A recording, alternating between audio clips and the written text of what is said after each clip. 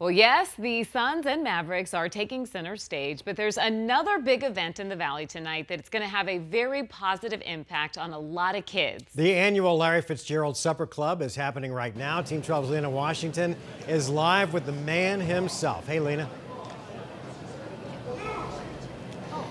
Hey Mark, hey Caribe. Yes, Larry Legend is in the building with his chef's jacket fitting quite nicely. And you said it yourself, you're the only guy who probably scheduled this event on the day of a Suns playoff game. I mean, how are you feeling? I'm nervous.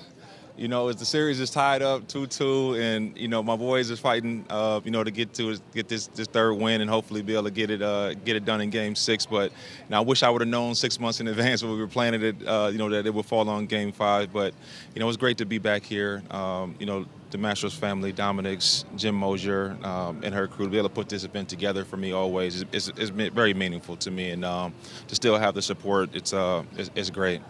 And this is obviously one of the big events of the night as well. Who are we expecting out here tonight, and who can we see walking the red carpet? We'll see a few people. I don't know how many people are going to show up tonight, with the scheduling conflict, unfortunately. But hopefully people will come by a little bit and show a little love. And we got some TVs on inside so they can catch the important action.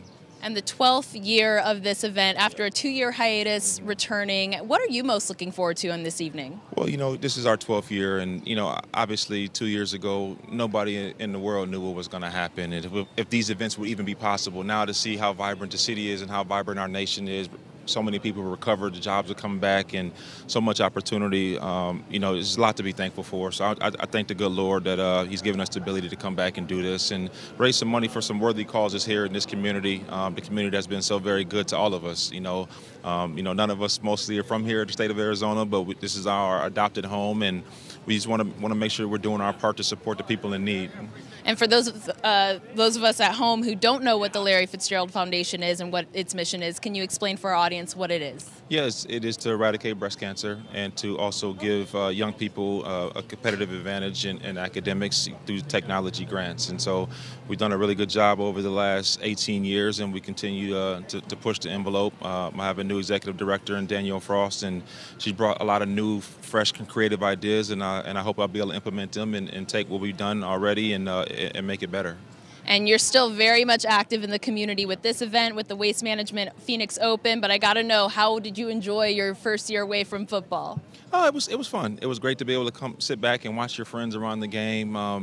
Just to be able to root for them and see guys like Christian and Kelvin Beecham and guys like that, just play at a really high level. And so it was interesting to kind of to look at it from the outside in, but it was great. The Cardinals had a wonderful year, got to the playoffs, and have a lot of great pieces to continue to build around. And I'm looking forward to another really exciting season.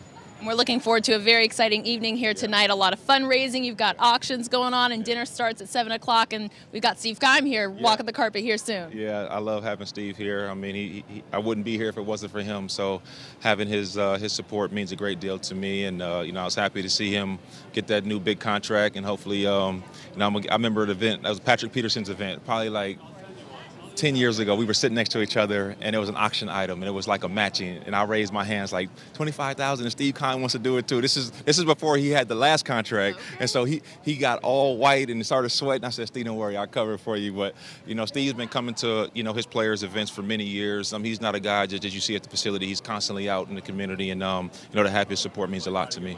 Well, thank you so much for your time, Larry. Enjoy your evening. Larry Fitzgerald and the Larry Fitzgerald Foundation here at Dominic's Steakhouse, raising money for those in need. Guys, back to you. All right, tell that man to buy you a steak, Lena. Thanks. Yeah.